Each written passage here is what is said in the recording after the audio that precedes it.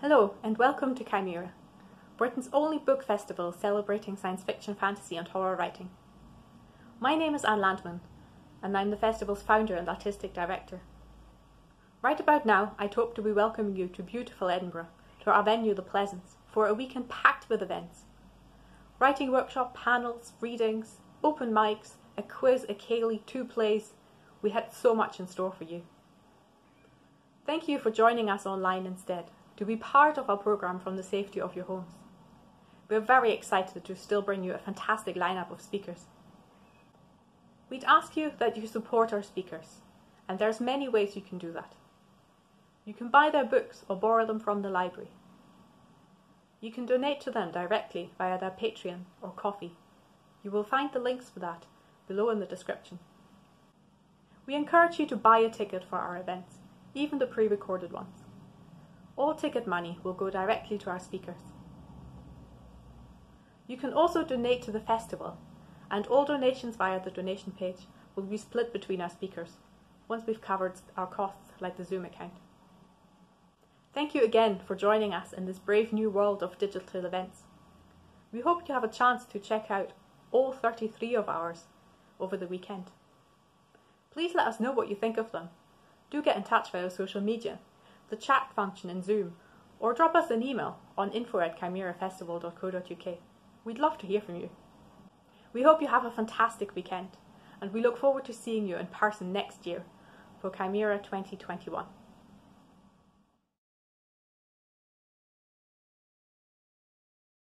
Well, hello everybody, and good evening. Thank you very much for joining us here at the second Cymera Festival of Science Fiction, Fantasy, Horror. My name's Joe Gordon. I'm a bookseller and a reviewer. This evening, I am joined by 3 writers, Maura McHugh, Joseph Elliott Coleman, and Michael Owen Carroll, to discuss their tales from the Judges series, which is set in the early days of the law system that we're familiar with from the pages of the mighty 2000 comic. We will be taking questions directly from yourselves towards the end of the chat, just as we would if it was a live show in the Pleasance. There is a Q&A button that you should be able to find at the bottom of your Zoom screen. You can use that to send us some questions, and we'll try and get to those towards the end of the hour. Now, let's introduce our people. Michael Owen Carroll is a citizen of Murphyville on the Emerald Isle. He has been heavily involved in the Irish SF scene for many years, notably with Octagon, which is a gathering I am sure more than a few of our audience are familiar with, and has been a writer for more years than he probably wants me to mention. Yep. Mike has a very impressive roster of works, from short stories to novellas to young adult books, including his popular New Hero series, to adult novels, and of course, a very large body of work for the galaxy's greatest comic. From Future Shocks, the short stories with a twist that have long been an avenue into writing for 2000 AD, right up to a huge swathe of work set in the world of Judge Dredd. Joseph Elliott Coleman is from the People's Republic of Croydon and Brit Sit. He has been penning stories since he was a boy, and was especially involved with some friends who came out of the early online forums in the 90s, who used to encourage each other in meetups to do writing. Bloody hell, you've done your research, haven't you? I have done my research. I had to dig around for it. Joseph was one of the contributors to the Not So Stories, a modern collection where writers of colour from around the world took Kipling's stories, cherishing the fantastic elements that made them so popular, but reimagining them away from their colonialist, imperialist and racist view of the world. His entry into the universe of Dread with the story Patriots is remarkably powerful and disturbingly, quite frighteningly close to some of the shocking scenes that we've been seeing on the news from the States recently. And yes, we'll be talking about that. Maura McHugh was born amongst the megacities, but thankfully was raised on the Emerald Isle. I first encountered Maura's writing with the Eagle Award-nominated indie Irish comic Jennifer Wilde, illustrated by Stephen Downey, and her writing resume is extremely impressive, from a slew of short stories, to collections, to comic works and script radio, film and stage work, including the Nightborn Sisters, part of the Halloween sessions with other writers like Kim Newman, and that was performed at the Leicester Square Theatre. And she's even scripted a computer game based on Jennifer Wilde, which leads me to think, Maura, is there any medium you haven't actually written for yet? Actually, I had a bit of a bingo card on that one. I have pretty much knocked off all the bingo squares. I have a feeling there's one I'm missing, but yes, I just like to write widely, and I find working in different media allows me to strengthen different parts of my writing. That's why it's very useful. Brilliant. Well, anyway, all three of you, welcome to our virtual Chimera. Thank Thank you you. very much. Thank you. Rather than doing a reading, since there's three of you here, what we're going to do tonight is Mike was going to ask if you could maybe introduce the concept behind the Judges series for the people who, some of the audience won't have read them yet. If you could just tell us, before we get into the individual stories that you've written, just what the actual idea behind the series is, what the setup is. Yeah, Judge Dredd was invented back in 1977 by John McNamara and Carroll with input from Pat Mills, and later with a lot of input from Alan Grant. And Dredd's original stories were set in 2099, and it's moved on a year every year, so it actually ages in real time. But what we've done with the Judges series, and this is where I move to my props. Oh, We have Props, this is good. Oh yeah, we have the Judges series here, and what we've done is we've gone back to the very early days of the Judges, which have been touched on a lot over the years by John McNamara and Co. And our first book, this volume, came out there a couple of years ago. I don't have the second volume yet, a physical copy, but Joseph and Maura have written these two excellent books. And I've written a little piece to introduce the whole thing, if you'd like me to read that out. That would be excellent, yes, please. Okay, so I will do it in my best mumbly voice where I spit over the words and get things wrong. If that's okay with everybody? excellent. Oh, yes. Thank you. I'm very good at that. So, United States of America, 2033 AD. Growing social and political upheavals are tearing the country apart, and things have reached the point where the only feasible solution seems to lie with Special Prosecutor Eustace Fargo's controversial new Department of Justice. In Fargo's words, this country's problems can't be fixed by photo opportunities and easy to remember slogans. This is going to be something different, something new. I intend to create an elite police force, handpicked, highly trained, highly educated, and very carefully vetted. They will be the best of the best. They'll know the law inside out and will be absolutely unassailable and unimpeachable. The change has always met with resistance.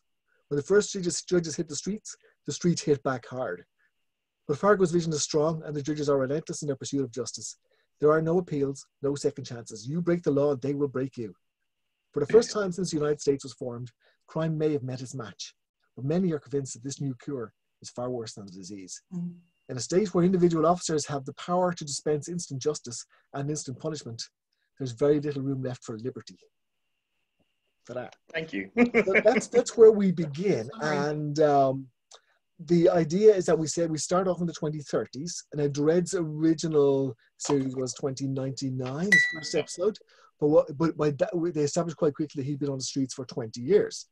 So many years ago, Rebellion produced a series of novellas called Judge Dredd Year 1 and Year 2. Oh, by an amazing coincidence, I have the Year 1 and Year 2. So what we've done, so what we've done is we decided with the Judges series to start in the 2030s, and we wrote three novellas. I wrote one, and there's two more, and then we went to the 2040s, and that's where Maura and Joseph came in. Next we'll go on to the 2050s, 2060s, and then we'll catch up with the 2070s. So you're going to work right through up until that's the plan. Almost the present day of the. And then what we'll do is the Dredd stories. At some point, then what we want to do, depending on how everybody's schedules work out, is come back to the writers like Joseph and Maura and say, okay, where do your characters go from here? Ready and waiting. Yes. I got more than enough material to work with now. Mother of God.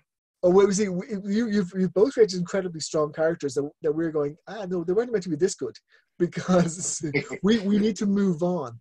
So we'll have to come back, because some of the stuff that you've set up is fantastic. The way it is, we know where we're going. We know how this is going to end up. It's going to make City 1 with the judges in power.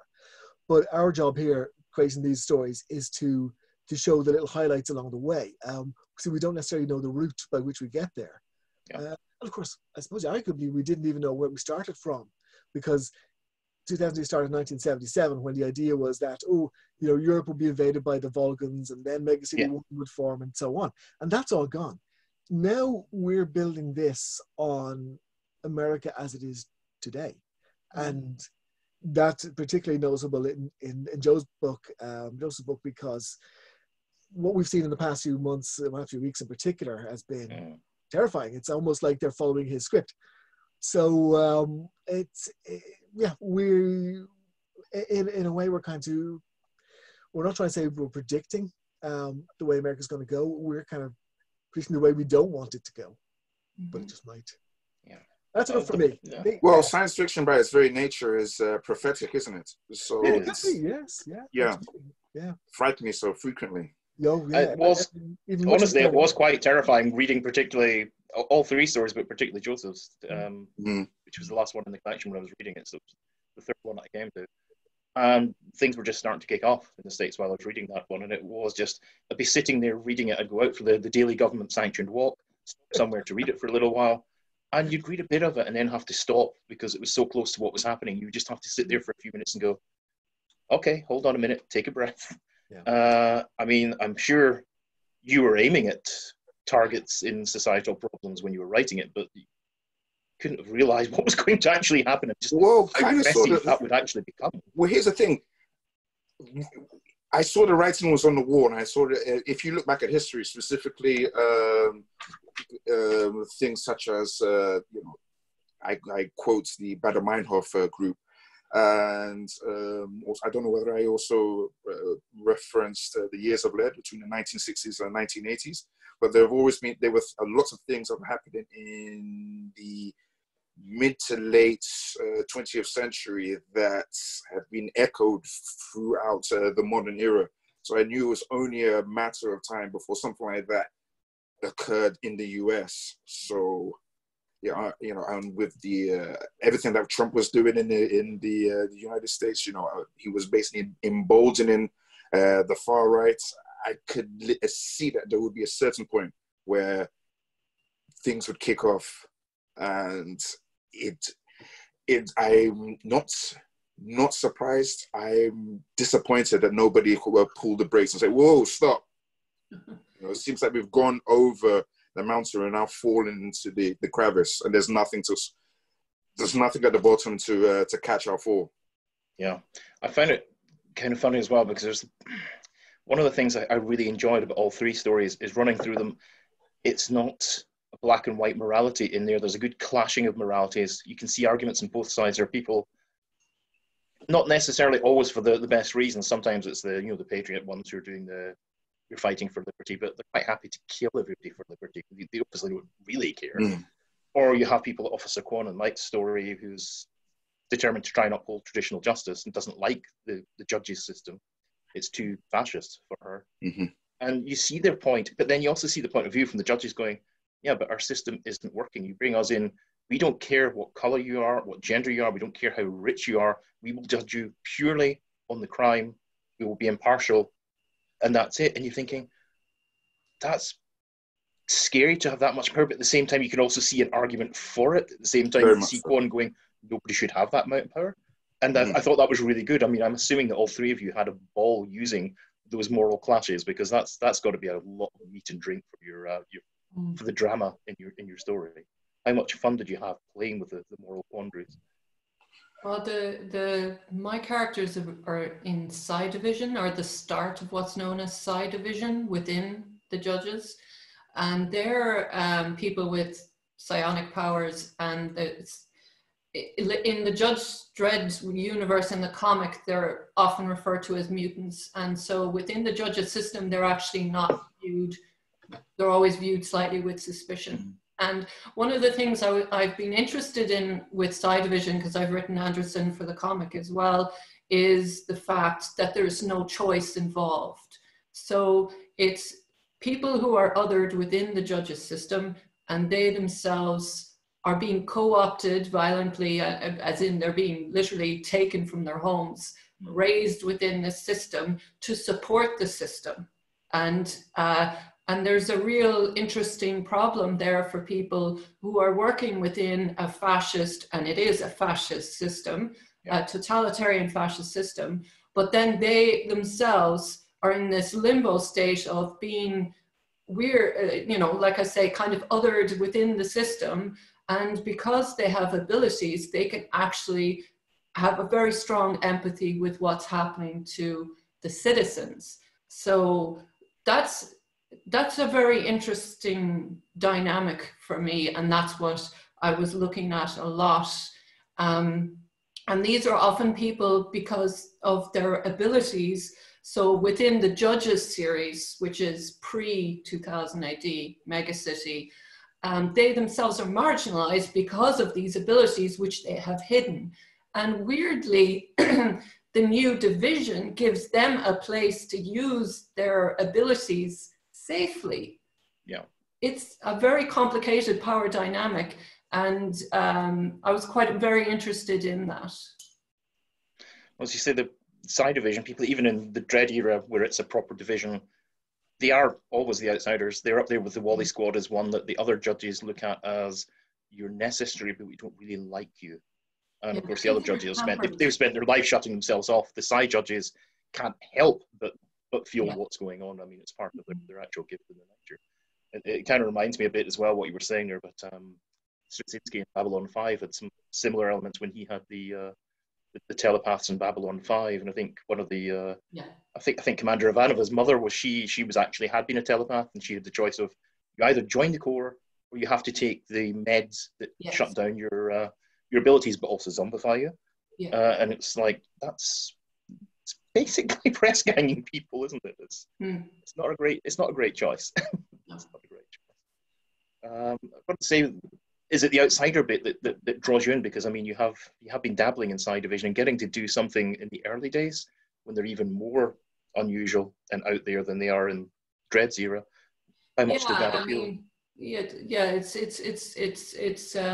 It's interesting to. I mean, Mike and I talked about it a little bit, and when I was coming up with the idea. And this idea of them running as a kind of a black ops within the system for several decades, because it was too outlandish. People with powers is too outlandish for when the Judges system is trying to set itself up. So they're kind of operating in stealth mode, but also there's a kind of thing I'm looking at as well about other powers trying to influence the system, and seeing the Judges' system as really problematic and a potentially, like if you were another country, having such a solid Judges' system would be a threat for many people. Yeah, I'm actually seeing there's a nice one coming up here in our chat window from Gary, who's just making a nice point that in Dread, the side judges are the only they're the ones that don't have their names on the badge. Everyone else does, which is that's true. Just one of those nice. Yeah, I've always thought about that. So why don't they have their name on there? And it is just coincidence that they're different to everyone else. That's right. Unless, of course, they all change their first name or their second name to Judge Sai, which is exactly how I would do it. I've always wondered what happens if you're a judge and you have a very, very long surname, though. I mean, how do you fit that onto the badge? If you're a Pooh from The Simpsons and your name is Nahasa Petalon, then your badge goes like way beyond the scope of this camera. So. Turning to your story for a minute, Golgotha. So, with Golgotha, I was. It's very close to our own era. It's basically, the 5 minutes into the future kind of thing. It's very much just a world we all recognize ourselves. This is all pre the atomic wars and the mega cities. It's still America, and I found it really interesting seeing Judges, but they're rolling into like small towns in Wisconsin or whatever. And going up to a biker bar and opening the door and walking in, and everybody goes quiet. And you just think, this is so different from the normal Judge Dredd world. Yeah. Was it quite good fun being able to take those kind of characters but put them into a world that's essentially ours? It's not 200 years in the future. It's pretty much our world. I think that's where we all had there's a fun with that to basically to take what starts off as our world to some degree. And run with there, but with Golgotha, I deliberately chose a small town because of the impact. And it was only when I was halfway through writing it I realized I'd done the exact same thing with my first one in the series, The Avalanche. But with Golgotha, I chose a town in the south in Alabama where they're traditionally, according to literature anyway, not the most welcoming of change. And then I deliberately didn't address that because I just wanted us to individual people reacting to it. The Judges become the they become the new enemy for all of the people, even the cops. The premise of Golgotha is that the police forces are being phased out, and the main character is the last cop basically to graduate in the United States of America. And she's young, she's naive, she's really very very gullible enough, not gullible, naive, yeah, it's probably the best word. She believes there's right and there's wrong, and she is absolutely, she's in the same way the judges are, but she knows that the judges are wrong, but she has to work with them. But yeah, so she's doing the thing of the great literature trope of working with the enemy. And yeah, it's a case of you can show, if you use a small town in fiction, you can show the world a microcosm to a degree. You can't really do that in a big city to the same way. Plus, we're all used to seeing futuristic big cities, the dystopian future, the Soylent Greens and the Blade Runners and all that sort of stuff. I think it's much more interesting to go to a small town where you pretty much do at least recognize everybody, even if you don't know them. And then you introduce a new element like the judges, or some dangerous new drug like actually Joseph did, and that changes everything, because it's a huge and powerful catalyst, if not an actual reaction, to stir everything up. And when you stir things up, mostly what rises to the surface is the dirt, and that's what you want in the story. That was really good, wasn't it? It was. Joseph, you the other way, you had them right in the Big Apple at one point rather than Small Town in Patriots, and I find it really interesting. For me anyway, there was a kind of almost a 1970s vibe back when New York was really bad for crime and litter, and the taxi driver era, that sort of thing. I was getting a bit of that, and I could be wrong, but I was also thinking in certain bits where you giving a wee nod there to John Carpenter's Assault on Precinct 13 at one point as well. Put it this way, The French Connection, a whole host of crime novels and films. I kind of got a Manchurian Candidate vibe in there as well. Oh, yeah, point. Definitely. I think you've watched a lot of 70s films, actually, Joseph. I'm a huge cineast, so yes, I've watched a very... I approve. Yeah, so I used that as my starting point and basically moved it so many decades into the future and started to build my story on top of that.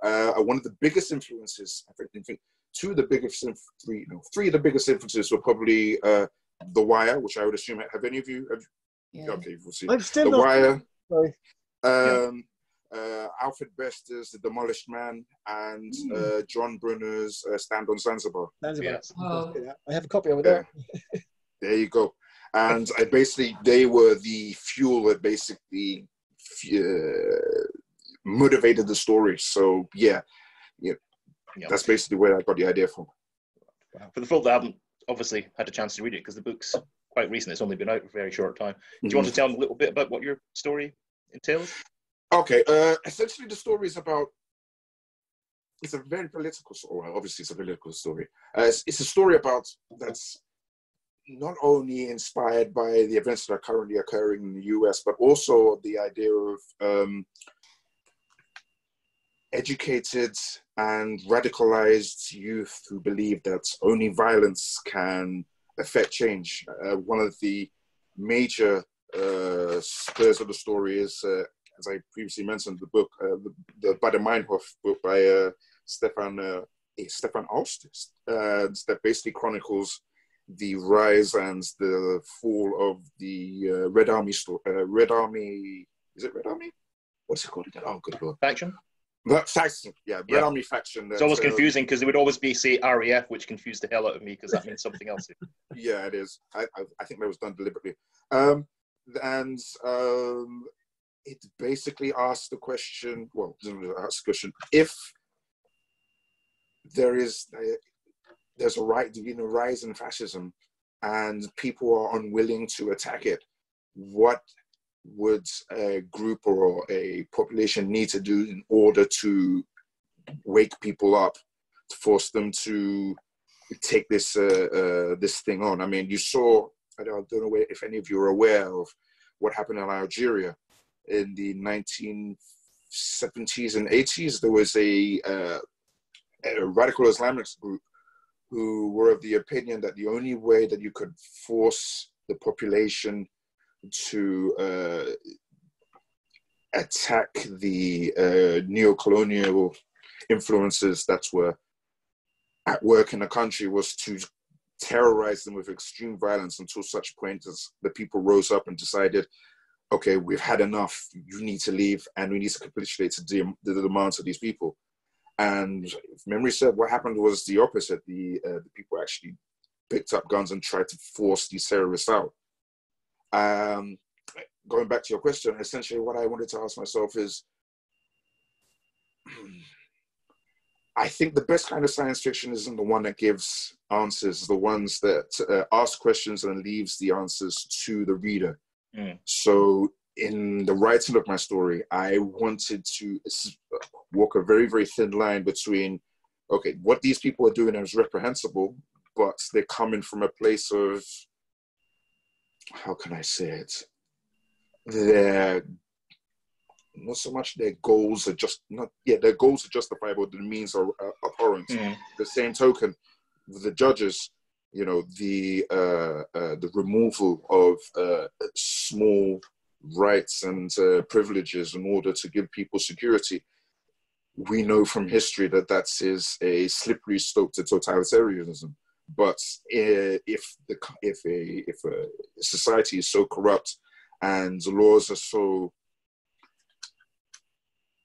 broken that it necessitates a division such as the judges to arise, is that the fault of the institution or is that a fault of the society? So I basically wanted to ask hard questions, and based on a lot of the reviews that I've read, people have either been they don't like the questions that they were answered, or they were appreciative that the questions were asked. Yeah, because I must I admit, think a lot of them one of really don't like the answers. Sorry. So go ahead. No, when you go, please finish. No, I said a lot of the people don't like. I found that a lot of the people, more than a few people, don't like the answers that they've come up with. Yeah, which is the point of the story. You know, I must admit, one of the things I kept thinking of when I was reading that one was one of my all-time favorite Judge Dredd's, which is the America story. Funny enough, that was another inspiration. The beautiful artwork by Colin McNeil, and that again was very morally complex, because on the one hand, normally you'd be rooting for the person who's fighting for freedom and liberty, but they don't care who gets hurt in the way, and you're going, well, you're not really fighting for the people if you don't care if the people get killed in the way, are you? But at the same time, Dredd cracking down, you go, well, you're crushing down. My God, who do I root for here? There was bits, and again, I found this in all three of your books, all three of your stories, that there was that bit of, you're not always entirely certain who to root for. As you were saying, some of the organizers and the Patriots, they commit evil acts, but there is, at least at the start maybe, a kind of noble purpose to it. Yes. I mean, they see themselves as kind of the heirs to the founding fathers and the spirit of civics, all that sort of thing. But it's also quite clear that they don't care, that they're going to use people unwillingly. It's not even, I mean, you're going, well, if you're for liberty, why aren't you letting the people make the choice? And they're going, no, we're going to use them Manchurian candidate style and make them do this. It's for their own good. And you're going, well, that makes you pretty similar to the judges then. This is for your own good. Take your medicine. Exactly. But oh yes, it does. It makes it, as you say, it does not give you an answer, but my God, it makes you think, which is really good in any book. Which is what I think that's the best. The best fiction does that. I mean, I myself have very little interest in entertainment. What I really want to do with my work is force people to think and feel things. If you sit down with one of my works and you're just entertained, then I failed. Oh, well, you did actually. That's not right. Hang on a second. I will take issue with you on that, sir. Oh, fair enough. I know. I do understand what you're saying, and I agree. But if the reader takes what they want or what they can out of a story, so it's very important that, to my mind anyway, that fiction is entertaining first. Of course. But we've all read the books where the political message is hammered home with a sledgehammer and a spike. I've always said that politics and so on shouldn't come crashing in through the windows. It should seep up through the floorboards and through the crack under the door. Is that the reader takes it in without noticing, I think. But Joseph's point is absolutely right. That we do need to make the readers think, but we don't need to tell them Yes, I agree completely. Yeah. Completely. I mean, perhaps I misspoke. I mean, I am not interested in just entertaining the reader. Yeah. You know. But entertaining them, the entertainment is the medium through which the message is delivered, or should be. Well, actually, I'm going to skip back a little bit. In our first trilogy of books, we had. Oh, hang on, they're behind me here. But the first trilogy we had one by me, but we also had Lone Wolf by George Mann. I'm not very good at holding these up to the camera. Which has a fantastic premise that I wish you'd mentioned earlier. It's where the judges doing their job, they find a bad guy, he's a serial killer, they execute, and then they find out that there's potentially another victim who might still be alive, but he can't be found because their instant justice has dispensed with the killer.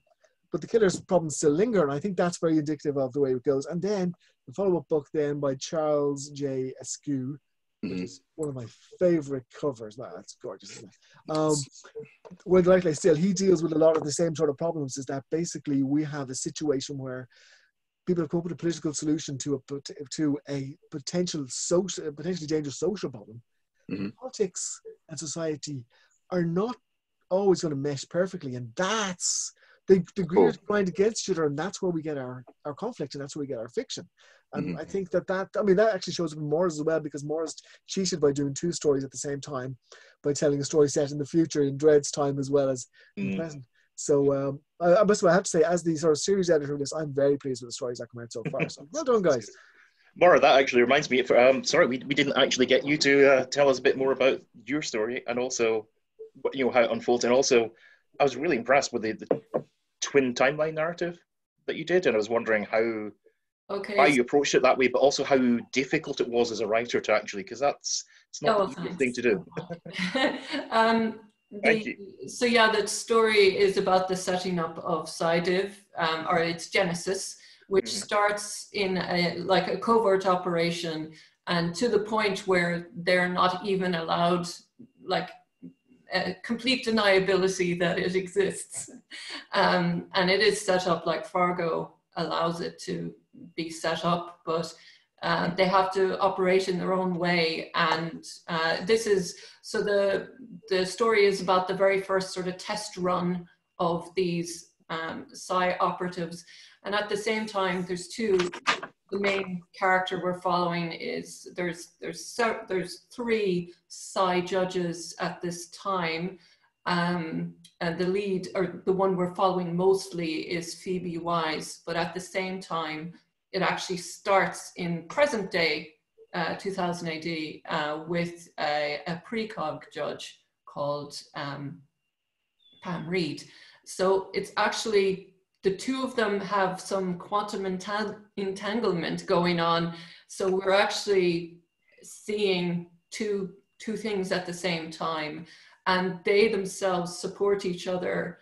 And there is an implication that if this did not happen, 2000 AD would have gone in a vastly different way. And that's sort of why I have lots of background reasons why it happened, and I don't go into it. It just happens in the book, but I actually know why it happens. So yeah, and so that's what's going on. And it was really, I decided from the get-go that I was going to challenge myself, and about a quarter of the way in, I was like, why did you challenge yourself? This is so hard. Created a rod for your own back. Oh dear. I know, I was like, why did you do this? So anyway, but it was good, and I enjoyed writing it, and you really push yourself. And of course, the other thing is, I have to say, like with comics, but even with publishing, like, you get so much help from your editor, Mike, David. Yes, huge amount of support. The art department, the marketing. I mean, it's really, I'm constantly aware, and I try to emphasize this a lot when I'm talking about projects, is like, you really are part of a team, and it's so important all that work that you get from other people. And Mike's knowledge of 2000 AD is incredible. Like, it's so good to be able to go to him and ask him questions. I don't know any of it. I just make it all up. You don't know. You're not going to check. But, you know, there are some people that are always going to yank you up on little details. Oh, of course. Oh, The anoraks. They're always anoraks. But that's why every story should have a tiny element of time travel in there somewhere, because that way, if you make a mistake, you can always go, no, the timeline was altered. Yeah, did you? It's Star Trek. Yeah. That's it. Yeah, you get away with everything. That's your get free card, basically. So. Yeah. Well, it was interesting more when what you were talking about there leads me to something else I was thinking about when I was reading them. All three of your stories worked very well in and of themselves, but they also felt very connected. And I was wondering how much chat there was between you when you were making them, because obviously you're working in this, it's a shared universe. So you're writing your own story, but you're going to have certain constraints. So I was wondering how much you guys chatted when you were actually doing the writing, because they do feel they fit very well together and they flow very well together and they feel very connected into that dread continuity. So I was wondering how much freedom you had to move within that and how much, you know, there were certain lines that you had to stay within. Well, you have to pitch your idea, you know. Right. So then the various editors get to say, oh, yeah, that's good. And I assume then if they don't like what you're suggesting, but actually, to be honest, I had great support, and Michael and I do happen to know each other a long time. So I was able to, but actually I tend to want to just work on it in my own head and get the draft out. But I did touch base a lot with Mike on certain specific information. Yeah, but no, I mean, Rebellion has been, it's a bit boring to say. They've been great, you know, and it's the same with the comics too, actually. Yeah, that's good to know. How was your experience, Joseph? In my case, memory serves, I think my story was completed last. I think it was one of the last stories to actually be submitted for the collection. I had the benefit of that. All of the stories were written. So when I was working with David Moore, who was helping me with the editing of the work, he was basically able to say, okay, you've written this, this contradicts something that's happened in one of the other stories. This also contradicts something that's happening over here. So you need to change this, change that. So it was a case of slight rewriting and a little bit of editing that was necessary. But I felt as if I was a Joey in a kangaroo's womb, in a sense that, no, seriously, I did. I really felt as if I felt safe, I felt warm, I felt protected. I thought, oh my God, it's so much fun. You know, it was a wonderful experience. The first draft that I handed in got pretty harsh but extremely constructive feedback, and every other draft that I received off the bat, I got less and less and less feedback, to the point where David turned around and said, yeah, the growth between the first and the last draft you handed in is gargantuan. It's almost as if it was written by two different people. So, okay, where's this other Joseph Elliott Coleman, and where can I meet him? But it was a wonderful experience, and echo what Maura says. Yes, I did and do still feel that I'm working as part of the team, and it's a wonderful experience. I really, really, really do hope I get the opportunity to do it again. You know, would you consider doing some of the comics as well, Joseph? Or I have. Well, before the lockdown, I was actually written a future shock that I was going to submit for the open draft. Yes, I certainly would. If the opportunity arises, I would definitely want to work with Rebellion again on something or anything. One of the things that I think they should do in the face of the current political climate is that they really should start Crisis again. I don't know if anybody's aware, Crisis, that was a political comic book that Fleetway, the original publishers, one of the original publishers of 2000 AD, published in the late 80s, early 90s, and they had some really brilliant stories. Third World War by Pat Mills and Carlos Esquerra. Lots of other stories like that. They were absolutely fantastic. I really think there should be more material out there like that. And 2000 sitting on a gold mine. I mean, you've got some of the most creative and talented writers and artists living in the UK that would be more than willing to contribute to a new version of this anthology. So I think they should seize the zeitgeist, for a better use of a term. Yeah. I can see Crisis, not just repeating, but a new Crisis one would be quite interesting. Yes, definitely. But only if it's got stories by us in it. It's not worth anything if we're not writing in it, yeah? Most about saying. Mike, you're the series editor. How did you find working with yourself on this then? Were you terrible to yourself, going, no, you can write better than this, Michael? I'm my own worst enemy anyway, but what happened with this was, the way it came about, I pitched the idea many years ago, I think, of doing something like this. When I was writing before I started writing Judge Dredd Year One, but there's always, with a publisher like Rebellion, they have so many different things happening. They've got Abaddon and Solaris and their own books and the comics and everything, the Treasury of British Comics, all this fantastic stuff. So there's stuff out there floating around all the time, and every now and again one of them lands and you go, oh yeah, I remember that. And then you go, wait, actually I pitched that idea. So David Thomas Moore, who's the head honcho as far as I'm concerned, with regard to absolute mentor guy. Oh, he's a brilliant guy. He basically said to me, we're going to do this Dredges thing. How do you want to do it? And I said, I want to go through each decade. But one of the key things is that because we know it's going to end up in Dredd's world, we're not telling the really big stories as such. We don't necessarily want to have every story about something that's going to change the world. The bad guy who's got a bomb that can blow up the sun or whatever.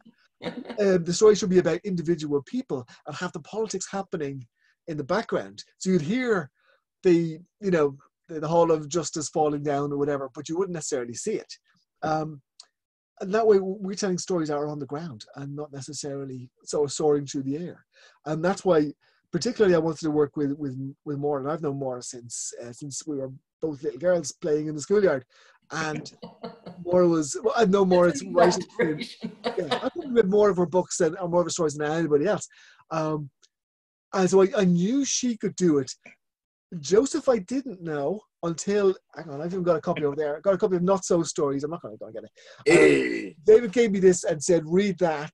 What do you think? And I went, okay, we want this guy. You weren't the only one, but you were high on the list. And I needed people who understood. I needed writers who understood the people. We had Charles Eskew for the like I said. I mean, this was the most controversial of the books we've had so far. But it's not an easy read compared to, say, The Mine or George Mann's. But this is one where, if anybody who hasn't read it yet, this is worth a look. This pays off at the end.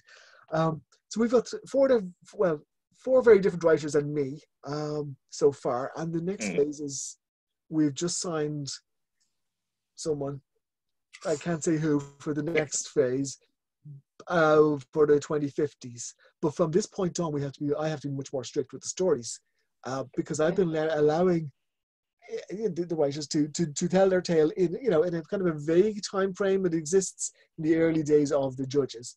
But as we get closer to Dredd's time, we do know more of what's supposed to have happened at specific points. So you've got an actual history there that it has to. Exactly. You can't contradict that. It's a shared universe. So we have to be and you just know, particularly sci-fi fans, if somebody does contradict it, there will be a million of us on Twitter going, I think you'll find that in 2229 actually, and that will happen. And it will happen because we're sci-fi fans. We do that. We like doing that. We love nitpicking. We love it. Yeah. So from now on, it gets much more complicated from my point of view. But hopefully the writers will find the same joy that I hope our two friends here have, that they've enjoyed their story, even though we've had restrictions and we've been kind of hard to through this. Yes. More than a few. Yeah. But there was a whole. I'll go. Sorry, go. I was going to say we only learn as writers by. You can only get to greater heights by climbing obstacles. You know. So it's my job is to make things as hard as possible for the other writers. And in fact, the next book has to be written without the letter E. and no spaces, because spaces are a privilege that they must earn. But yeah, so what I want to do is at some point then I do want to come back, because I want to revisit the characters that I have set up, and the ones that George Mann and Charles Askew set up in their books, and indeed some of mine. But that's out of my brief at the moment. But we've created things that are too good not to revisit. Yeah. Yes. Yeah. Yeah. It would be good to see these characters a bit further down and not just be one-off. I have no problem being like a Ed McBain and basically coming up to my bedroom coming up to my writing room and on a Friday morning and coming down Sunday night with a new Dreads novella. Seriously. Just populating my small corner of the Dreadverse for thousands of characters. I can do that. That's not a problem. You don't have to exist solely in the one corner. There's a lot of places to explore. Yeah, that's true. I would really like to do something in the UK. What would the effect of the Rise of the Judges be like in the UK or in Africa even? Well, this is the thing. I mean, in 2000 AD, we see judge systems all around the world, and you wonder how they came into being. I mean, every country at some point in the era of Dread has this system, to some extent or another.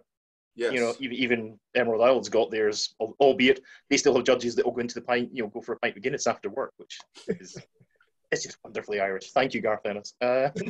Yes, I think Michael did a bit more work on that.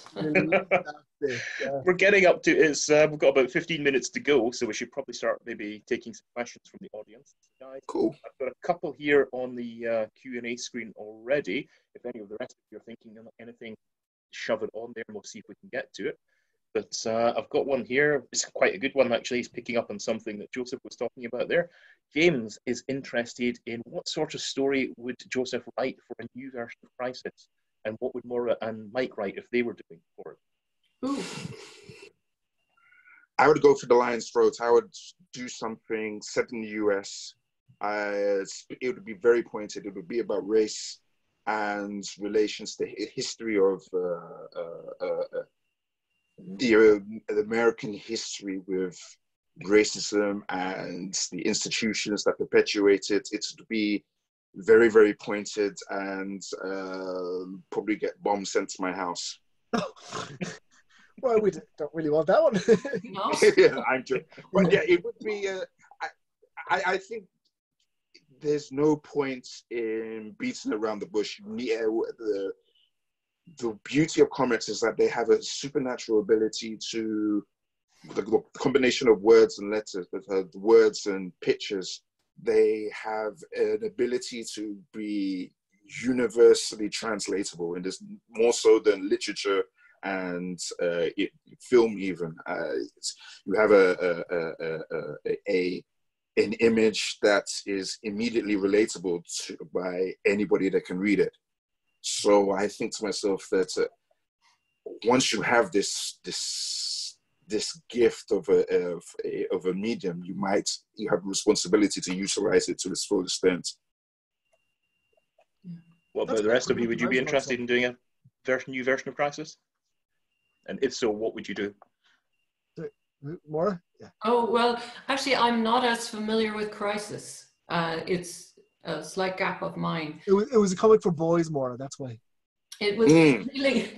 So in that being the case...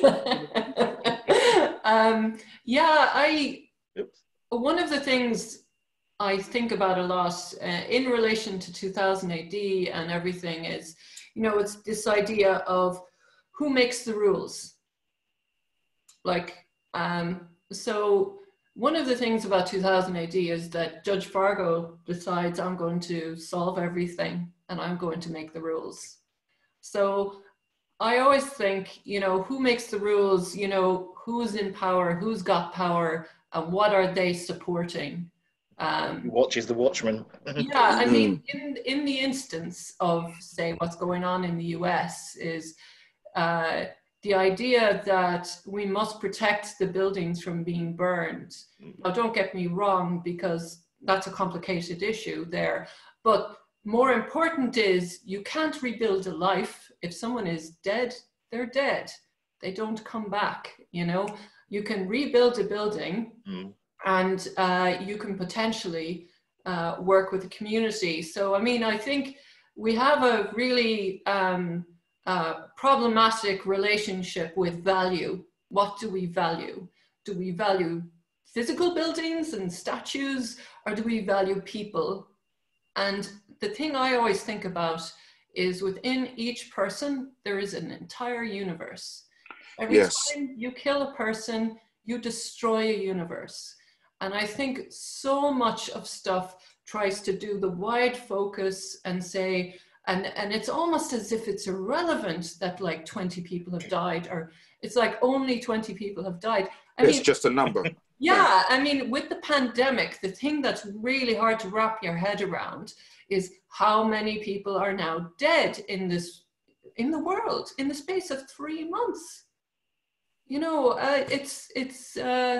so, and I think in my mind, that's, you know, how many thousands of universes destroyed because, and a lot of them, not all, but a lot of them were preventable. But people in power didn't think those people, and it's always those people, were important enough to be protected. So anyway, that's my power rant. I always remember when you think about things of that nature, about the pandemic or about any case where there's a huge loss of life and people start treating it as numbers, I always remember Terry Pratchett saying that evil begins when you start treating people as objects. Yes. And that's, I mean, Pratchett was one of the great philosophers of our time, I have to say. I love that guy. But in this case, we have, in real life, there are people we know losing family members and losing their own lives and so on. And other people are going, yeah, but I still want to go to the beach. And now I think that's, yes, I know you want to go to the beach. And I'd love to go and see my friends and my family. I haven't seen any family members since February, in fact. And it's terrible. I miss them, but I'm not going to take a chance. I mean, I know I'm not infected, but I don't know that I'm not a carrier. I don't know. I'm not going to take the chance. But so individually, people are going, well, I'm fine. Therefore, everybody's going to be fine because they're only able to see things through their own eyes. Now, I'm not saying I'm better than those people because I think that doesn't need to be said. I think it's pretty obvious that I'm better than pretty much most people. But I nearly made it through Humble.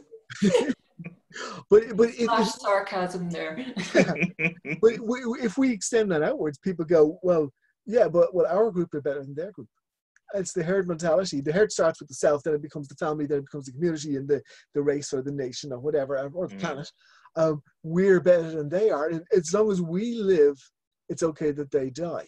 I mean, it's very sad, but at least it's not us. And that's what we're seeing with the pandemic. We're going, I mean, I found myself looking at the figures in America going, are they going to make it to 100,000? Oh, they're going to make it.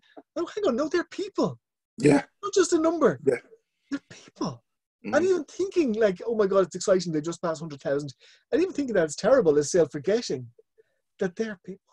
And that's 100,000 like each families. person has a family around. That's it. That's it. 100,000 families. There's a ripple. It's not that one person. That's rippling out to affect so many other people.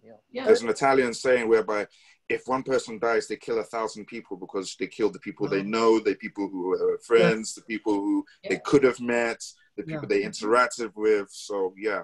Wow. And this is exactly why we want to write and read people-centered fiction, isn't it? Of course. Yeah. Remind us we're just people. It's all about people. That's what we want to talk about. Right, I've got another one here from Neil. Mike, this might be a good one for you, actually. He's wondering how the Dread universe is arbitrated with so many different writers and artists, so many different stories and the history. Is there someone that actually is, the keeper of the history? Because I know this happens. DC and Marvel do it with Batman or Spider-Man. There's bits where they'll tell a writer, you can't use that character because that character is currently being used in something else, or this contradicts something in the history or whatever. Is there someone who does the kind of gatekeeping on when someone's pitching a story and saying, that's a great story, Mike, but you can't do that because... Yeah. Matt Smith, who's the editor of 2000 AD, is he's basically the ultimate voice in this. He is the Targ, He's Targ. The mighty one. He decides, he doesn't look like this in real life, by the way. He's much more handsome. Matt decides what can or can't be done. If I pitch a Judge Dredd story, he will have a read and say yes. I mean, I pitch it as a paragraph or two sometimes, just saying, oh, I want to do this, and he'll say yes. So he is the ultimate say, but we're kind of all subservient to what John Magner, who created Dread and is still writing Dread, wants to do. If John decides that he wants to destroy Mega City 1, which he did a few years ago with the I have to correct you there. John once said that he didn't destroy Mega City 1. Someone asked him, why did you kill off half of the citizens? And he said, I didn't destroy Mega City 1. The Sovs nuked it out. It wasn't me. So, those darn Sovs. The words of the Dread Father himself. Yeah, that's true. But yeah, if John makes a decision that sort of like that will happen, it will have a knock-on effect. Yeah. Basically we must follow in his footsteps. But that's okay. They're nice, big, comfortable footsteps. Those are good footsteps to follow in, though, I've got to say. Yeah, very much. We have so there's a collective of a bunch of writers like me and other lesser writers. And that's unfair. So we pitch stuff and Matt effectively will steer it. But now and again, some of us will talk to each other and say, what are you working on? And how will that affect what I've got? And so on. But for the most part, we don't have the big conclave every year like the DC Comics or Marvel do, where they sit down and they say, where are we driving this? Where are we steering it? I'm not saying that there's no final destination, but that there's no captain to this boat. We're all rowing, and some of us might not be rowing in the same direction, and a few of us might be going around in circles. And I'm sure there's a couple of guys who fell off and drowned, but that's okay. We're going somewhere. Yeah, we don't necessarily know where. Oh, we've got another one here in the questions. We've got one from James. James is wondering. This is quite good. This is going back to what we were talking earlier on about the.